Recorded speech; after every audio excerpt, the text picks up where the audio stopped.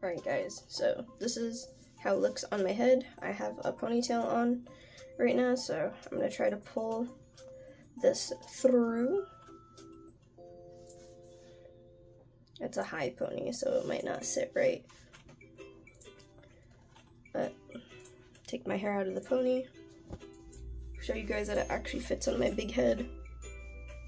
It's tight fit, it's a tight squeeze, but it's still on there. It's not going anywhere. It's still on my noggin pretty good. And I could still fit it on backwards as well. So yeah, 10 out of 10, highly recommend. So if you see this and you love Rilakkuma like I do, 10 out of 10, highly recommend.